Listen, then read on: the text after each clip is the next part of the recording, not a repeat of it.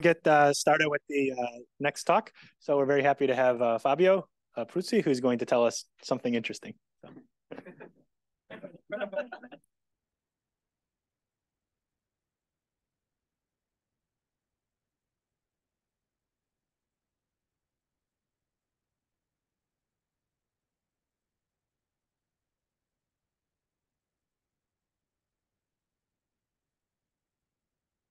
Good.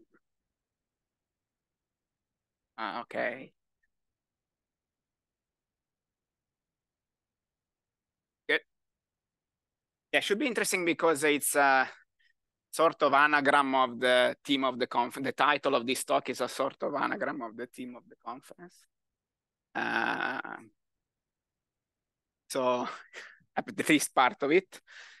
So this is something, a work that appeared in June in collaboration with Federico Dawi, who is a student in Oxford, and Sakura. And also something related to a paper that we published last year in August. And it's about categorical symmetries from Branes. So in particular, so the main idea is that there is a rich interplay between two very different research areas, very separated in time. So it's basically a time travel between the 90s and recent years. In particular, it's something that connects QFT from string and M theory, geometric engineering, and holography to and Branes in this setup, probe Branes in this setup, to generalize global symmetries in QFT. And this is a program that tries to understand how probe Branes can encode the symmetries of the QFT, or more specifically, symmetry topological field theory. So this gadget that has appeared many times during this couple of weeks. Good. So let me give you a bit of motivation. So I will be quick because this motivation have appeared in already in Jonathan's and Max talk, but also last week. So with string theory and holography, we can access some regimes of quantum field theory, which are difficult to access otherwise, like strongly coupled regimes. Then geometric engineering and brane construction give a large class of non-trivial quantum field theory. Many of them do not have a weakly coupled UV Lagrangian. An example of these are, for example, UV fixed point in 6 or 5D, or dimensional reduction like class S that we'll more or less are all familiar with nowadays. So generically, these theories have they have very interesting symmetry sectors, as we have seen in recent years. And the goal of this program is somehow to understand how Branes and geometry give an alternative physical way of understanding categorical properties of symmetries, or global symmetries of this quantum field theory. And as a final motivation, categorical symmetries are encoded by symmetry TFTs, as we have started seeing very recently as well. I mean, in lower dimension, this has already appeared, but in higher dimension is a kind of recent. So what is a symmetry TFT? Roughly is a organizing tool for finite symmetries. So it encodes P-form symmetries, P group symmetries, and also non-invertible symmetries. But also it encodes properties of these symmetries, like gauging, so discrete gauge theories, like BF theories, condensation defect, anomalies, action on charge operator, and generalized higher charges. So this talk is the first part of it. It is about the first part of this paper, and which is about this BF theory, the discrete gauge theories and anomalies from this symmetry TFT point of view. Whereas Federico will deal with the other more interesting aspects of symmetry TFT, which are these free properties of symmetry TFT. So I will focus on the BF discrete theories and the anomalies of from symmetry TFT. So let me review. This has been already discussed in many talks, so let me be quick on this. So let me review the symmetry TFT dictionary, and in particular, this sandwich picture. So the ingredient of a symmetry TFT, the principal ingredient is physical QFT, tau with a symmetry S. And the goal of this program, of this symmetry TFT program, is to separate the symmetry sector from the physical quantum field theory, tau. The symmetry TFT is a bulk D+1 dimensional topological field theory that has two boundaries. One is a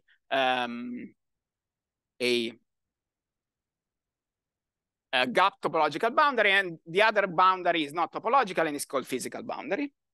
And moreover, one can recover the theory tau by this interval compactification. So if you slide together the two boundaries, then what you get is the theory. And different gap boundary condition, topological boundary condition, they can give you different theory tau once you do this procedure. Okay, so the symmetry TFT encodes topological operators and charges. So the topological operators that implement this global symmetry, the global symmetry of tau, are the topological operator Q, which are projected parallelly on the gapped symmetry boundary. The charge operator OQ, they come from Q, other Q running from one boundary to the other. So they will source, for example, a physical operator in the theory. And the action of the symmetry operator on the charged operator is given by linking. One of the action is given by linking. So for example, this is the standard case of a P4 symmetry acting on operators of dimension P, but in categorical language, this can be, of course, generalized. So a very nice example, which I like really a lot, has appeared already, is the symmetry TFT, which captured the 1,4 symmetry sector, for example, of n=4 Super-Yang Mills, that can be derived from ADS 5 cross S5, compactify on the sphere, on the phi sphere, from type 2B supergravity. So this is this BF theory, B2DC2. And in particular, what one considers to really focus on the symmetry sector is a truncation of the compactified type 2B supergravity action to the topological sector. So that encodes only finite discrete field, gauge field.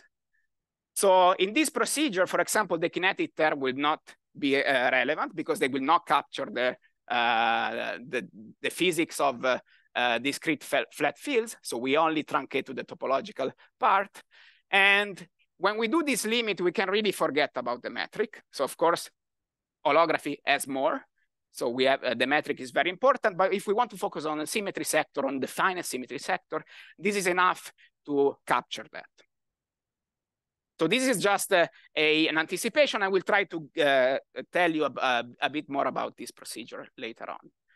And so from the symmetry TFT, indeed, one can study the charge and the charged operators, so the topological operators, and how they extend and how they are placed in the symmetry TFT. For example, depending, so here I show just two type of boundary condition. One is when B2 is fixed and C2 is freely varying. This under compactification will correspond to the global structure SUN for the 4D n=4 theory, whereas the other one with B2 is freely varying and C2 is fixed will correspond to PSUN. And these are the topological operator which charge the operator which extend from one boundary to the other. Okay, so this was a first example that also was derived from holography. So let me a bit review how to get the symmetry TFT from string theory. So we can engineer in string theory a quantum field theory by placing the 10 or 11 dimensional spacetime on a particular background. The background can look like this. So a cone over a space which we call link, Ln, with a singularity at the tip. And this direction is called the radial direction. So x as this radial direction, and L is this space, this compass space. Okay, so the way to get the symmetry TFT from this geometry is to compactify the 10 or 11 dimensional supergravity on this link space, Ln, and then take this topological limit. And when we take the topological limit, as we did for n equals 4 super Yang-Mills, we can forget about the metric of the space. We don't care about metric fluctuations, so we can really change the metric and connect with this sandwich picture. So this process is that I also that I anticipated a bit before, is to consider the flat gauge potential in d+1 dimension, and so truncate to this topological sector. In this truncation, the supergravitational terms and the kinetic terms for the fluxes are suppressed or irrelevant, because they will describe the non-flat fluctuation of the gauge field. Okay, so the two boundaries. So there is a physical boundary that gives that encodes the non-trivial dynamics of the theory, which is placed at r equals 0, and whereas the symmetry boundary is placed at infinity. And this also this procedure of taking this topological limit is valid also in holographic setup.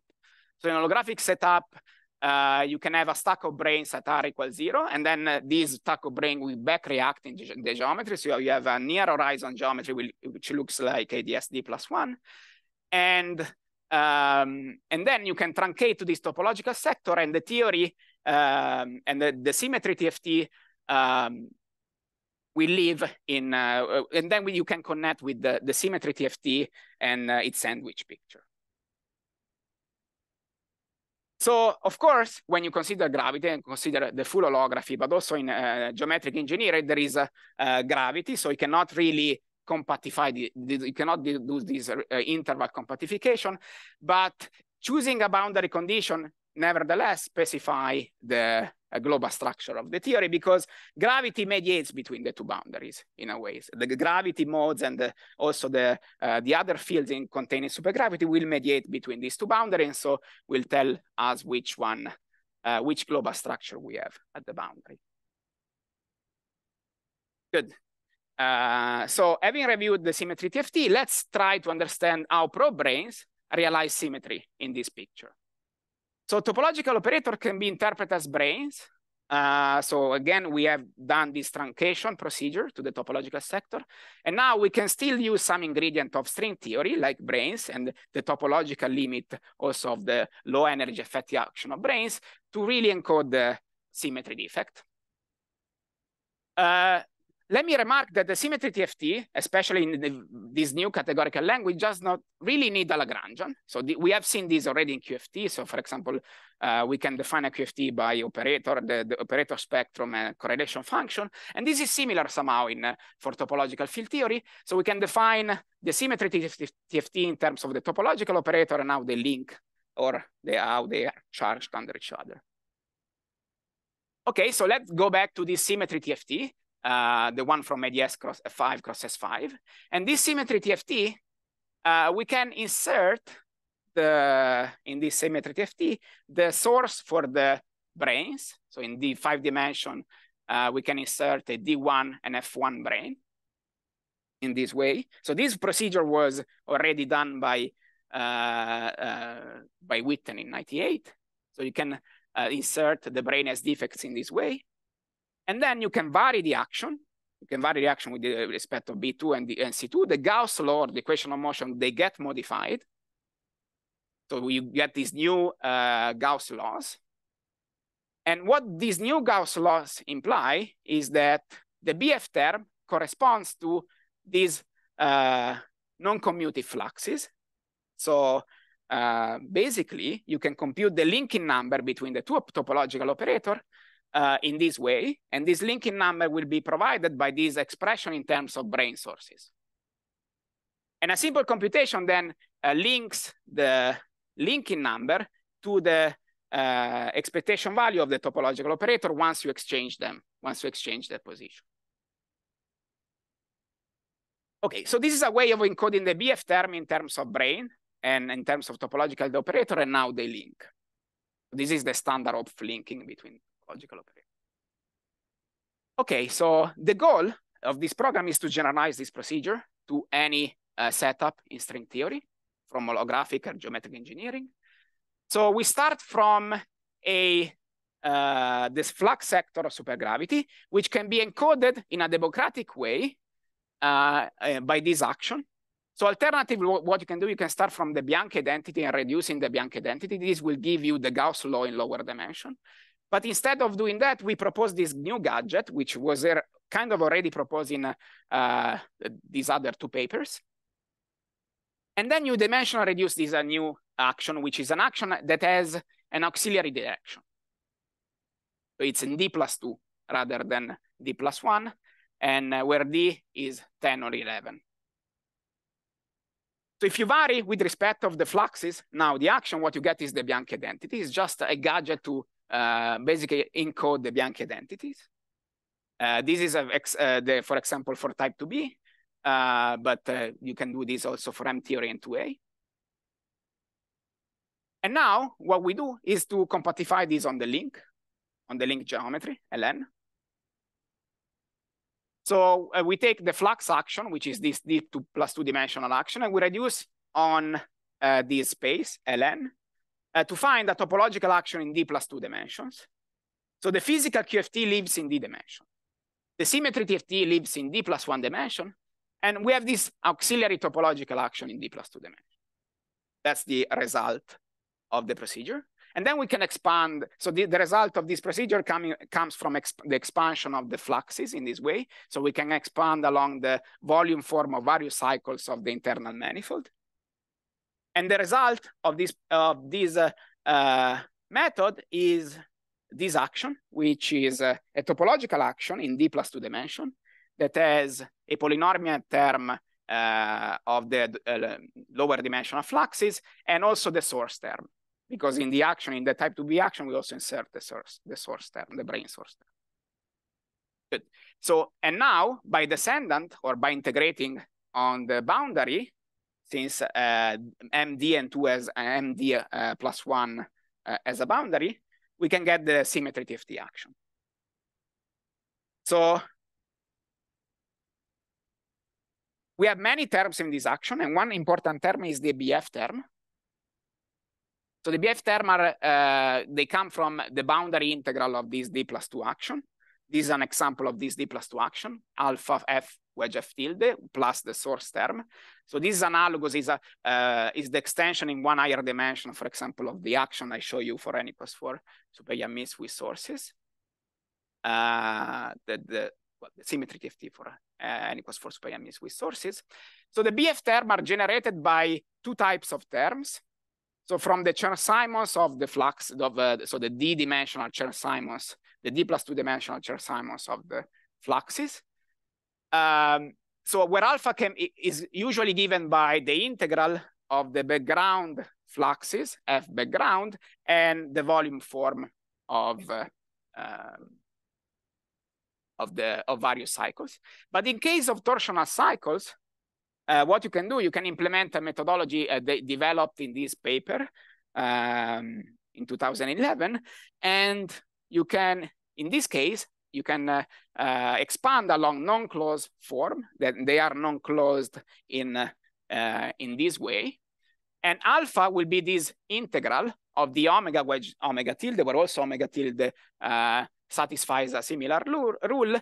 And at the end of the day is just the linking number multiplied of the linking number of two cycles which support this the omega and omega tilde multiplied by the torsional order of omega and omega tilde. So this is another way of encoding this torsional cohomology. The other way is, for example, differential cohomology. Good. And as shown for ADS cross S5 cross S5, by varying the action with respect of the fluxes, so the BF term, so you solve the equation of motion, then you plug this back into the action, and what you get is this linking number, and this linking number basically encodes the BF term. This is just the linking number of this topological operator.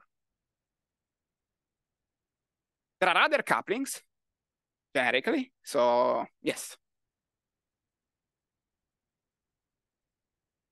Yes, that's the same linking number. It's equivalent to flux non-commutativity. So the computation that I show you for the S cross S5 cross S5 is basically the flux non-commutativity. Thank you for the question. There are more general links. So for example, there can be triple linking. This is an example of triple linking between sources. So you express in terms of Branes sources. This is called the Borromean rings or Mildor linking. I'm not going into detail of that, but this more non-trivial linking can encode anomalies, or once you choose boundary condition, or they can encode variation from the BF or Dijkgraaf-Witten theory for the symmetry. So the lesson is many properties of the symmetry TFT can be expressed in terms of Brane and their link. So let me discuss some examples. And in particular, let me start. So we'll discuss 3 examples. So the first example is non-invertible symmetry defect from D5 Branes. In more general, well, I will discuss about, so these, the background that I want to talk about is this Klebanov-Strasser solution in 10-dimensional supergravity. So a Klebanov-Strasser solution is a 5-dimensional space which has a boundary and the word product with T11. T11 has the topology of S2 times S3, and there is flux, M unit of F3 flux on S3. So these background engineers the cascade theory, which have some properties in common with n=1 super Mills. In particular, they share these 2 symmetries, the chiral Z2M 0 and Z1, 1 for symmetry. And they also have an anomaly, which is a mixed anomaly between the 0 for symmetry and the 1 for symmetry. There are also other anomalies, but let me focus just on this. And we can read off the symmetry TFT data, so the BF terms, so the discrete gauge theory, and the linking and the anomalies from the linking of the various Branes. For example, I show you here the 2. So this is the BF term for the 1 for symmetry that comes from D3 on S2 and F1. This is the link, that linking between D3 on S2 and F1, complete extended in a 5-dimensional space. And this is an anomaly. So this is the mixed anomaly, which is this triple linking. And in this case, 0 for symmetry defect are D5 Brane wrapping S3 times S3 M3 at the boundary, so at infinity. So the low energy effective topological action, particularly in this case, is truncating only to the West-Umino terms, gives the defect Lagrangian.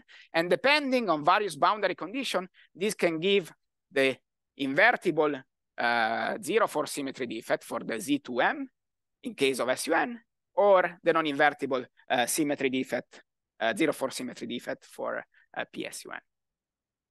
So this was shown in these papers, and we can compute various fusion rules also using these Brane actions. Another example I want to show you, which is a bit different in flavor, is the Argyres-Douglas theory, A2D4. So this is a theory, but the details don't matter for this theory, but this theory is engineered by this geometry in type 2B. So this is a singularity in type 2B, where tau is the marginal coupling of this theory. So this theory is a marginal coupling. So this QFT can also be realized from 1,0 SCFT in 6 dimension on T2, where the tau is the modular parameter of T2. And a special value of tau, this theory enjoys duality and triality defect, like n=4, very similar to n=4. So the link of the Calabi-Yau free singularity, so this is a Calabi-Yau free singularity, is a 5-dimensional space with torsional 2 cycles. And D3 on torsional 2 cycles at infinity are the two-dimensional 1-4 symmetry operator, because there is a torsional cohomology which has these two components. So we have basically the analogous of the electric and magnetic 1-4 symmetry. And the D3 on torsional 2 cycle along the radial direction are instead the charged operator. So it's a special value of tau. The geometry has automorphism that permutes the two torsional 2 cycle. And this permutation describes the duality and triality defect. So these are a subgroup of SL2Z because these are they act on the T2 cycles. But this is very geometric, so we cannot really encode this with Branes, but there is a way around that we address in this paper, and is to turn on Vor volume flux on D3 on these torsional cycles. And you basically turn on some B2 and C2 charges. So you turn on PQ charges on the D3 brane. And if you do that, then what happens is that the duality and triality defect will act on the PQ strings, and therefore by acting on the PQ strings, they can be identified with 7 branes, as it was done for n equals 4 super means. So this is an example of brane with fluxes or lower dimensional brane inside branes that generate symmetry defect. Another example, one last example, is 2 groups from branes. So 2 groups can also be understood from branes. For example, in n equals 4 super means with gauge group spin 4n. The holographic is ADS5, the holographic background is ADS5 cross RP5. So 0-4 symmetry defect are automorphisms that exchange the 1-4 symmetry Z2S and Z2C with diagonal Z2B. And these are D3 branes on RP1. So there is a torsional 1 cycle, which is RP1 on RP5. And Z2 symmetry operator are NS5 on RP4. The charge object are F1 along the radial direction. And there is also a Z2S where the charge object are D5 on RP4. And also extend on the radial direction. So the D3 brane will source a RR-C4 field because the D3 brane source has an F5, so the C4 jump at the locus of the D3 brane. And as we pass from left to right to the symmetry defect, then the C4 will induce a non-trivial F1 charge on the 5 brane. This is due to the Vor volume coupling B2C4 on the D3 brane, or on the 5 brane, sorry. Okay, so let me conclude. So we basically, in this paper, we developed a very general framework to encode symmetry TFTs from brane, and also the properties of symmetry operators and charge operators in these symmetry TFTs from branes. So we saw that how to get the Lagrangian, but in principle, we can also focus only on the charges and on the topological operator of the symmetry TFT without relying on the Lagrangian. So we really look at the brane and the linking to focus on the, to understand the properties of this symmetry TFT. So this will provide, hopefully, an alternative way of understanding the categorical structure of symmetries. And finally, so as I shown you in the last free example, there is a variety of branes that can generate symmetry and symmetry properties, like branes, brane within branes, brane intersection, brane junctions. And depending where they are, where they intersect, whether they intersect in the external space or in the internal space, they can give different aspects of the categorical symmetry. And with this, thank you for your attention.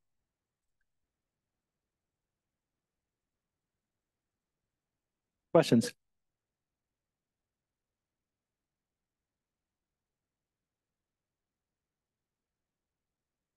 Yeah. Go for it.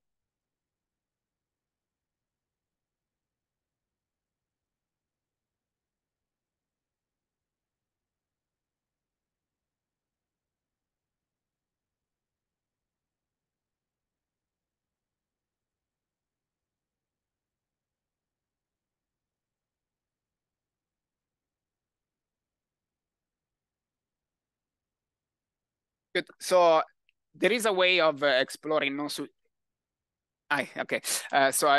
maybe let me know if I misunderstood the question. So the question is whether we can, using this technology, we can understand also non-supersymmetric. So this is very supersymmetry related, but we can also understand non-supersymmetric QFT, or maybe also non-supersymmetric object like non-supersymmetric branes in this symmetric FT. So for the first part of the question, yes, if you understand the deformation, for example, if you have a non-SUSY QFT, which is related by deformation to a SUSY QFT, and the deformation, you know, the deformation doesn't really play any role with the symmetry that you are studying, the symmetry that you're focusing on, then yes, you can basically inherit the analysis from this technology.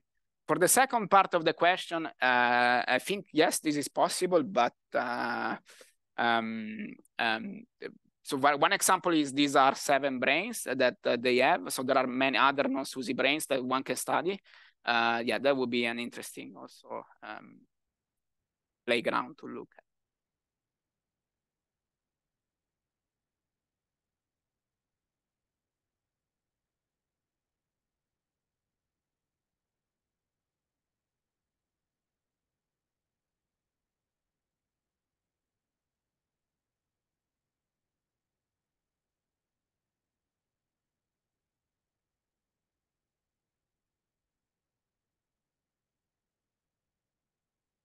So this picture,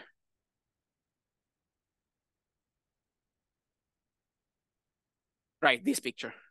So the procedure so the procedure that I gave you is not. So it relies on the holographic duality in this case, but it's really to focus on this symmetry sector.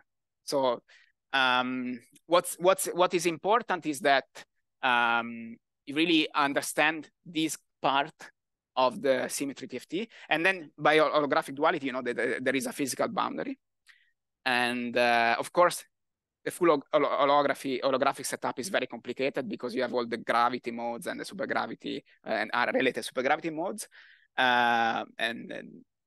but this is, I think, a simple way of understanding at least the symmetry sector. And I agree, we basically focus on this part, at least in that sense, we focus on that part.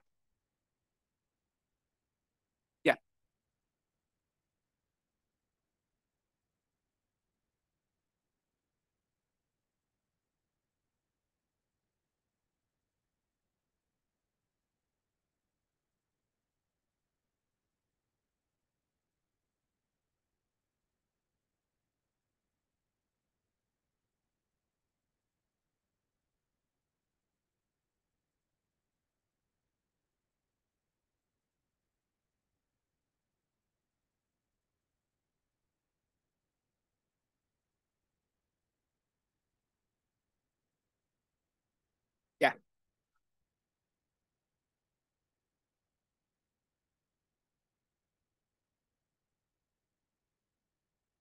Yeah. Yeah.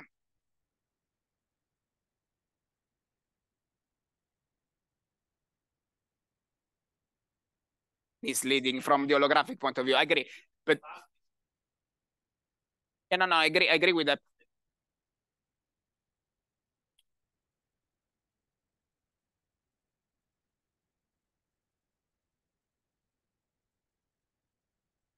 Yeah. An alternative way of understanding this is that you can, I mean, there is no separation, and it's just a choice of boundary condition. That's also an alternative way. But this nice sandwich picture, it's nice because you can really, you know, control all the, you know, the symmetry sector, and also understand various different boundary conditions in this very nice way, and how they how they give, you know, the global structure, for example.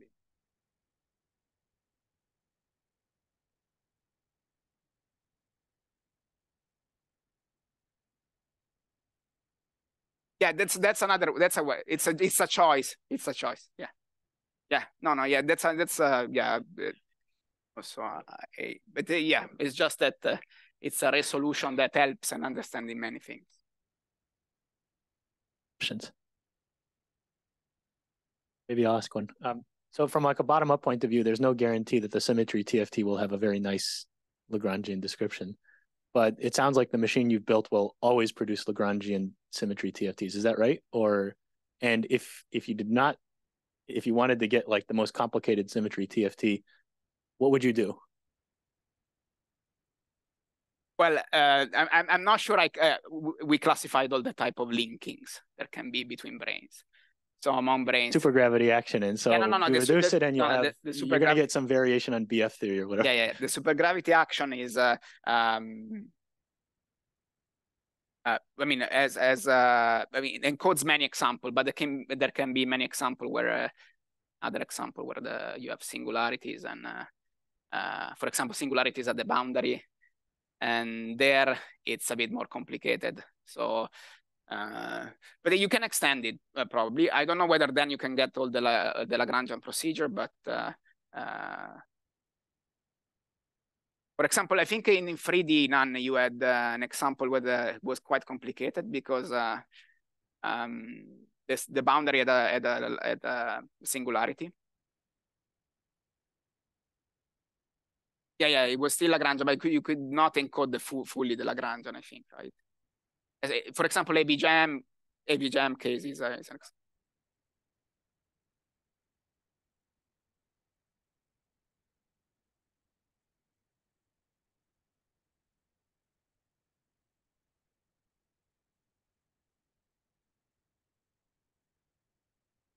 An isolated singular.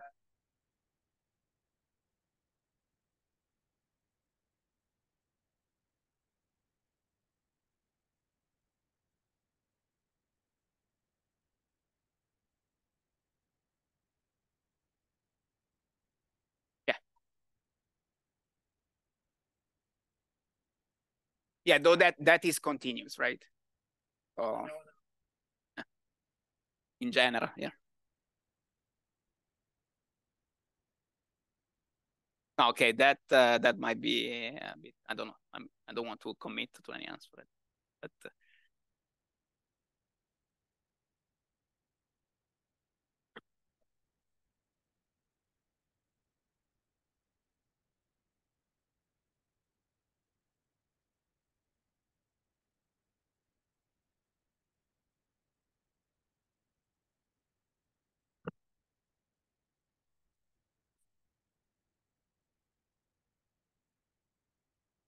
So for the next talk, we have Federico Bonetti, who's going to tell us about something interesting.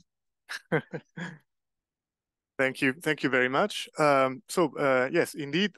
Essentially, I'm going to continue with this sort of part 2 of this mini series of talks. So I'm also going to cover some of the material that was given in these 2 papers that Fabio has also mentioned. At this stage, it's clear the sort of context that we would be we are interested in studying. Very broadly, it's about quantum field theories that we can realize in string theory or M theory, by which I mean both geometric engineering, brane engineering, holography, so a very rich variety of constructions. And we have seen already a couple of times now, we have very strong motivations to do so because we can learn very valuable lessons about quite non-trivial aspects of quantum field theories in various dimensions. And to me, a sort of very important long-term goal that I have worked on for several years, and also many people in the audience have, is try to characterize what are the generalized global symmetries and their anomalies for general quantum field theories that we can realize in string theory. Try really to have a picture that is as broad and as rich as possible to try and learn valuable lessons about also maybe aspects of QFT that are not directly related to string theory, or maybe even trying to go the other way around, but maybe that's more ambitious. In any event, as we have seen already in Fabio's talk, this is going to be the sort of setups we would like to study. So something that in which the quantum field theory lives at this star, the tip of a cone, or the location of some branes. And essentially the idea that has emerged in the past few years is that indeed, if we consider probe branes in this sort of stringy setups, we can learn about many aspects of the symmetries of the system, especially finite ones, but not only. And related to the title of my talk that contains, on the one hand, the condensation defects, on the other hand, the generalized charges, I would just like to emphasize here a point that we have seen, for instance, also in Jonathan's talk, that using Branes, we can understand, on the one hand, the symmetry defects, using this philosophy of Branes at infinity that has emerged in the past year, but also charged operators that are, operators that are charged under those symmetries. In that sense, I'll just like to remind you, we're going to see Branes that stretch along this radial direction R that cartoon depicts. So, in particular, there have been a lot of work in the literature demonstrating how an analysis of Branes captures very interesting aspects of higher form symmetries as well as higher group symmetries. But in a sense, the most exciting development in the last year or so has been the realization that probe Branes can also be used to go beyond group-like aspects of finite symmetries and and start capturing something that is, in a sense, more categorical, fitting with the theme of the workshop, including most notably non-invertible symmetry defects, but also, as I would like to expand on in this talk, other aspects that are beyond group-like symmetries, or if you wish, they're more towards the categorical side, and namely condensations, as well as this notion of generalized charge that I will define for you later in a bit more precise way, as well as hopefully maybe other aspects as well. In a sense, we have just started to analyze this systematically. So presumably there's many more interesting things we can learn. After this very brief motivation and introduction, also thanks to previous speakers, I could be brief. I will essentially tackle the main point of my title, first the condensation part, and then the generalized charges part. Okay, so without further ado, we can consider the first sort of kind of problem I'd like to discuss, namely condensation defects and Branes. So we know that condensation defects are an important ingredient if we wish to fully characterize and understand the symmetry structure of the QFT we would like to study. It's not wise to ignore condensation defects. And therefore, this gives a strong motivation to try and characterize them in stringy setups as well. Here, I would like to focus on a simple example. And in this case, we can describe such a class of condensation defects using the bulk symmetry TFT itself, if we wish. All we have to do is to consider additional terms in the action for the symmetry TFT that live on some localized submanifold. So as a concrete example here, I'm considering something essentially very similar to what Fabio has also considered holographically, namely some four-dimensional quantum field theory with a discrete one-form symmetry. This is the BF term for its five-dimensional BF theory, and this would be the extra terms that I'd like to interpret as a condensation. And here the argument is quite standard. If we think of this equation of motion for A hat, and here the little a's only live on M3, whereas B2 is a bulk field, we see that we are reduced to flat fields with discrete holonomies in ZM, and by a standard argument, essentially the path integral reduces to a sum over suitable two cycles by Poincare duality, reproducing the intuitive picture of condensation as a mesh of lower dimensional topological operators inside a higher dimensional one, which in the simplest case is simply the transparent or identity D. And here I just briefly like to emphasize that by no means this is the most general construction. We can have discrete torsion, we can have in general theta defects and other things. But for the purposes of this talk, this simplest example of condensation would be enough to convey the main point. After this brief reminder, I can tell you a natural proposal for the realization of a class of condensation defects in a string theoretic situation. And namely, let's consider a combined system of a brane and antibrane. If there's a question, yes, absolutely. Theta defects are, loosely speaking, a generalization of theta angles. The main idea amounts to considering a lower dimensional TQFT that you, in a sense, put by hand on a submanifold in space-time that has some global symmetry in common with your original quantum field theory. And then you proceed making sure that these two ingredients start talking to each other for instance, by a diagonal gauging procedure. So that with ideas along the lines I have sketched for you now, has it been like works by many authors, including people in the audience, there are strong indications that a rich and vast landscape of defects can be considered, which in some sense can be regarded as generalization of condensation defects in this more simpler setting. Thank you. Okay, yes, so how can we tackle this problem in string theory? And there is actually a very natural answer that suggests itself. Let's consider a brane and an antibrane. And in a sense, it's intuitively clear that when they're going to annihilate, their top dimensional charge is going to cancel, leaving behind this sort of dashed empty space, which is a depiction of the identity defect, if you wish. But crucially, we could have lower dimensional remnants that can remain. And of course, this is an old idea that dates back to tachyon condensation, ideas of how to generate branes in general in string theory, which has also been explored recently in this nice paper where also fusion rules are studied systematically.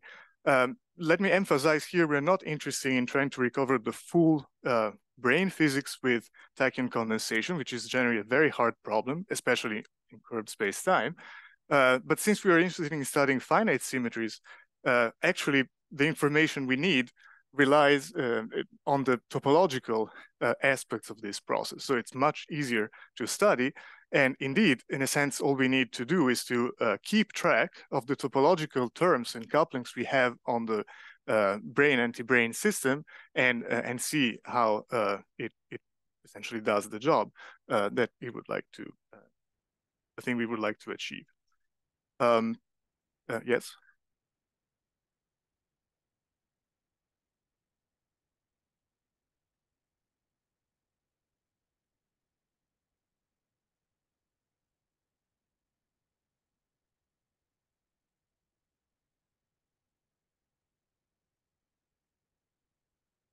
Let's see. I would say that this proposal of brane-antibrane realizes a class of condensation defects in string theory. But indeed, I think it would be interesting to explore other possibilities. And that indeed might include naturally the study of something like branes within branes or excitation of branes along the lines of your question. So absolutely, I think it's a good comment. Thank you.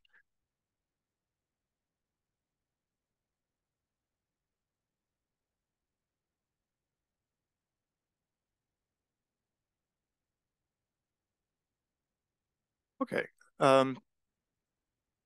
And so how do we do this? And here, essentially, I would like to connect to Fabio's talk. We have seen that in order to, as an efficient bookkeeping device of the Bianchi identities of supergravity in the bulk that we then would like to reduce down to lower dimensions, we can use an effective action, topological action that lives in two higher dimensions. And here, essentially, I would like to point out that we can perform very similar formal manipulations to treat the topological terms that live not in the bulk of supergravity, but rather on a D-brane, for instance, this famous West-Zumino topological couplings.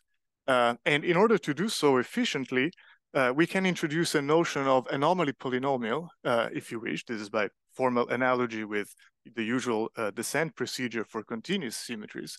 And as you can see, it looks quite similar, except that now we have the field strength of the Ramond-Ramond fields. Those are not closed, they're sort of twisted by H. And in this presentation, in a sense, it's nicer exactly because it's a polynomial in field strength as opposed to naked potentials. And we find it particularly well suited for this task that we have of dimensional reduction, which corresponds to the idea that we have to consider branes that are in general wrapped on complex cycles or submanifolds in the relevant geometry we want to study. This maybe, this is quite general, but a little abstract. So let me essentially continue with the example that Fabio has already nicely introduced of the Klebanov-Strassler setup. The full type 2B solution is extremely rich, but luckily we only have to keep track to a few basic aspects, as Fabio has already emphasized, namely the topology of the link is simply the product of S2 and S3, and the fact that there is a flux on the S3 factor, among other fluxes. As we have seen in Fabio's talk, we can consider a D5 brane that wraps the 3-sphere, and this gives us, in this topological translocation regime, an object I'm calling here Q3. It's a topological operator in the 5-dimensional SIMTFT of this system.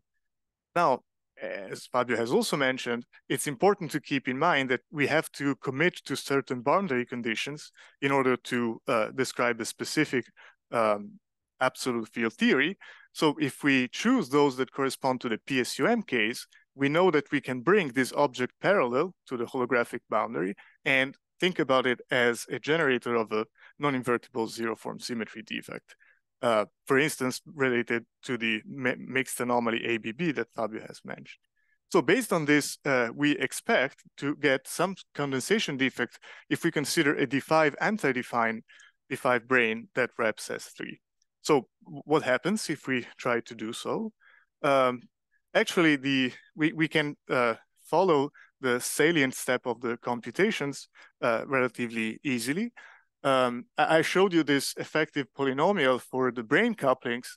It turns out that in this instance, the relevant terms are only two, the ones there, with the various powers of little f, the gauge field on the brane, that come from the exponential. And since we now have to consider D5 anti-D5, we simply add a copy of the same with its own localized gauge fields with a flipping sign due to the flip of orientation. We are then instructed to perform the integration over S3, which can be done with standard tools to give us that lower dimensional anomaly polynomial, where now we have this new guy, little g2, which comes from big F5 by dimensional reduction. And at this stage, we know that we can perform a standard field redefinition. We have to be careful with doing it with an integral matrix, and we land on this final form of the anomaly polynomial. And then in the final step, we recall that this anomaly polynomial is a tool to describe a topological action in one dimension lower, and we land on our final result. But this is nothing but the Lagrangian of the ZM-K discrete gauge theory, with the value of K fixed to be M by the computation. And for instance, on spin manifolds and for M odd, we know what the periodicity of K is, and we realize that we actually don't have the middle term, so that we land on a condensation defect in this instance without discrete torsion. So this gives you an example. And there is a second example we have considered. Oh, sure.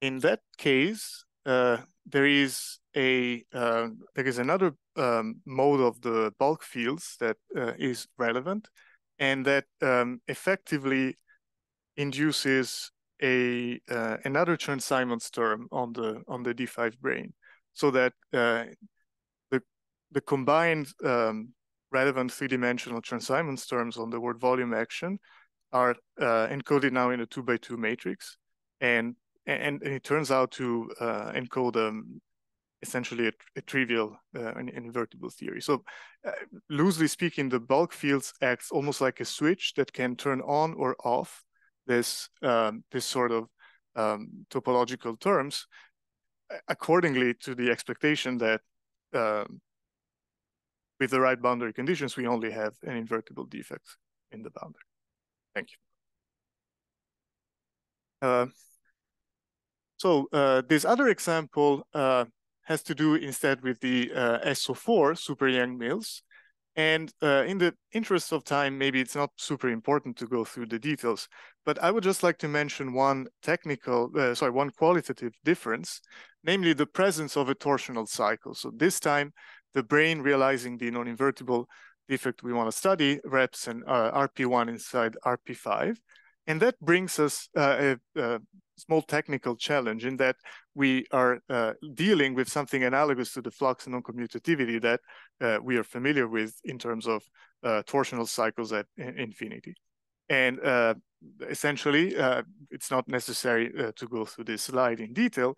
The main message is that using, for instance, techniques analogous to what Fabio has mentioned, using non-closed differential forms to model torsional cycles, we can efficiently perform the relevant dimensional reduction. And once again, we obtain the expected three-dimensional gauge theories that are describing the condensation defects that we wanted to achieve. So this is to show that our techniques apply both to cases where essentially flux is the source of non-trivial aspects, as well as to torsional examples of like this one.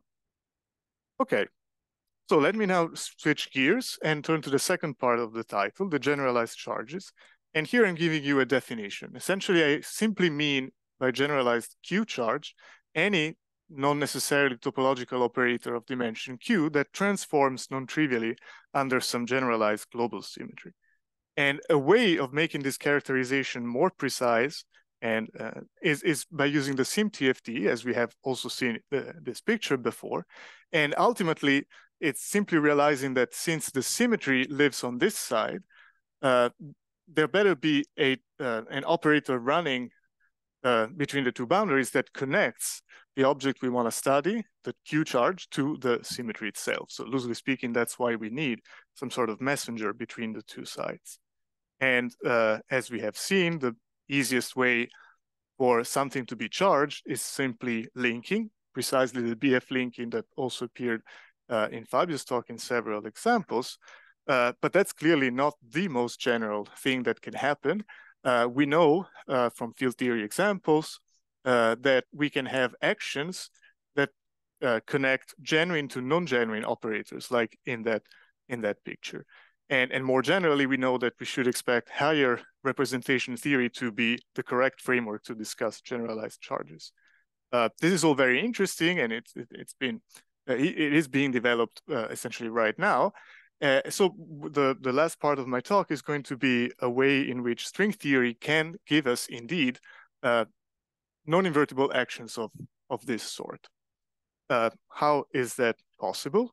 Well, maybe some of you might have already guessed. There is a process in string theory that is very reminiscent of these pictures and is an Hanani-Witten brane transition. Which very generally is a situation in which two branes that share some directions in space-time are linking, and we try to unlink them so that in the process, however, a third brane is created. So that's exactly like in these pictures.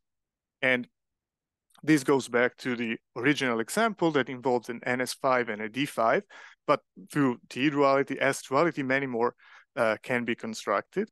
And here I would just like to emphasize that connecting to the formalism that Fabio has introduced, the magnetic sources for the fluxes that, as you can see, encode the linking of these two guys. This is also a way to see the Hanani-Witten effect itself. Because if we consider precisely these brane sources and their consistency with the Bianchi identities of the bulk supergravity, we learn that there are some non-closure relations that we can indeed interpret as the brane creation effect itself. So the magnetic current for the D3 has this non-conservation term, which, as we can see, is precisely the linking between the NS5 and the D5. And similar considerations can be made for other examples of Hanani-Witten transition. Indeed, we can revisit the Klebanov-Strasser example.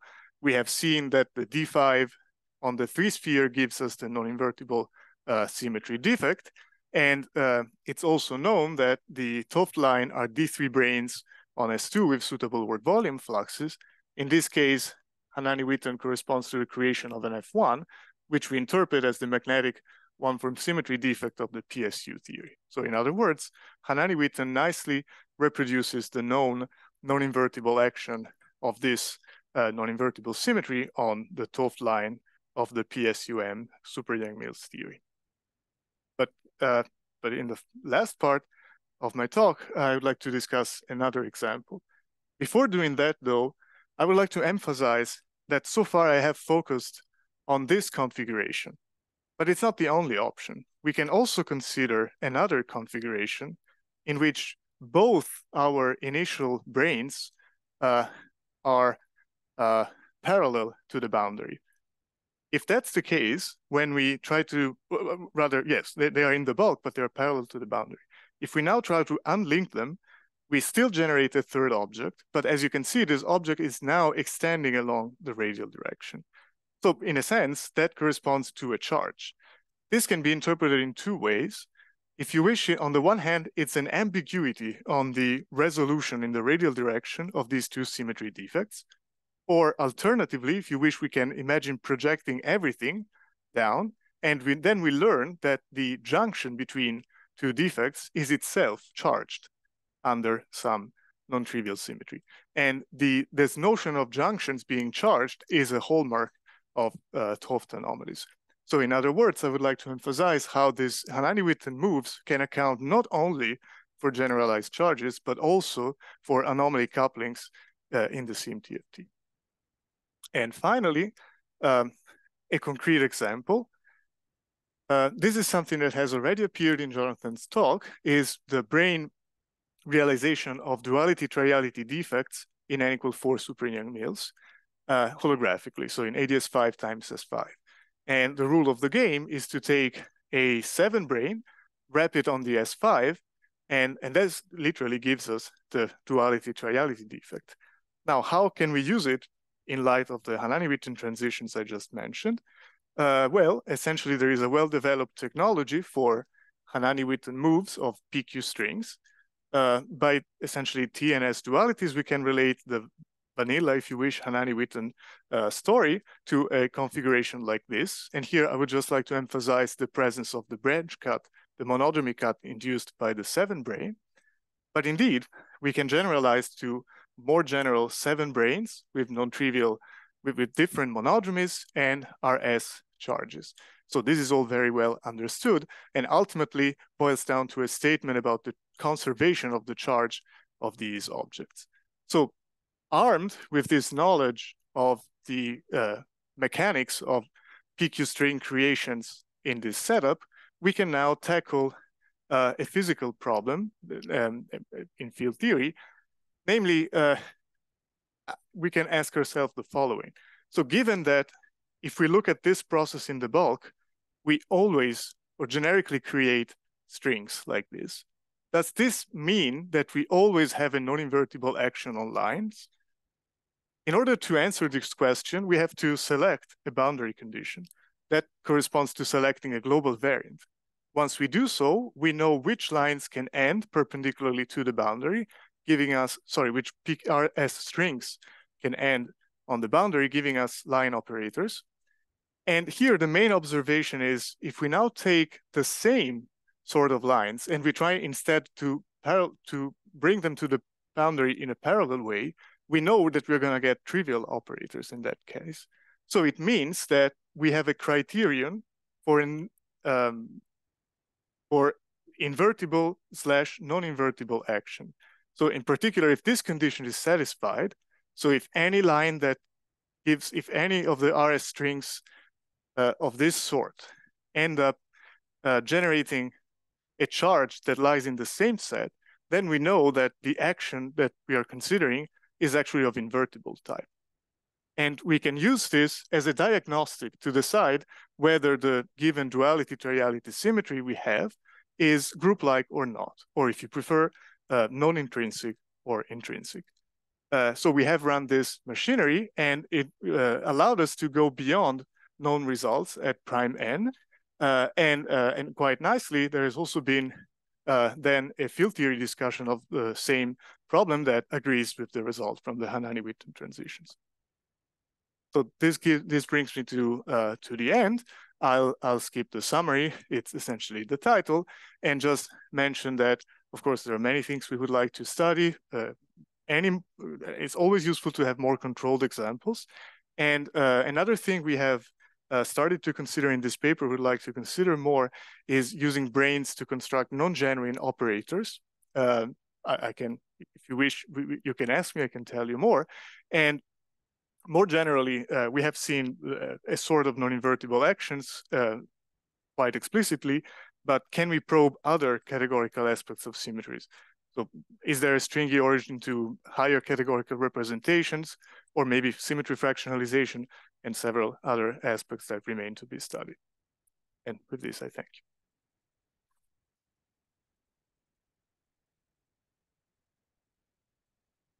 Questions? Yeah.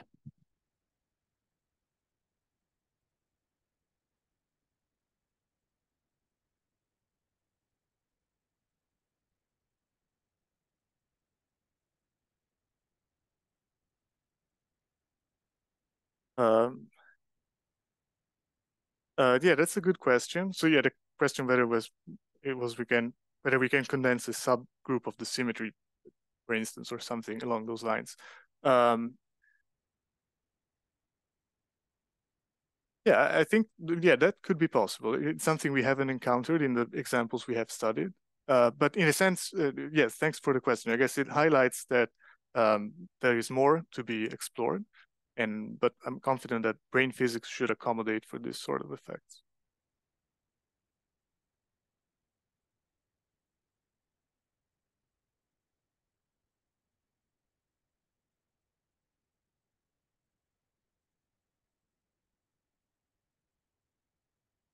No, we haven't looked at more general F-theory setups, but it would be interesting to do so. Maybe, well, it's not really a question to your an answer to your question, but maybe briefly I mentioned this Hanani-Witten technology I discussed at the end should also be applicable to the, for instance, the Argyres-Douglas theory that Fabio has discussed, given that the mechanics of the duality to reality symmetry is essentially the same. But no, we haven't explored more the F-theory landscape.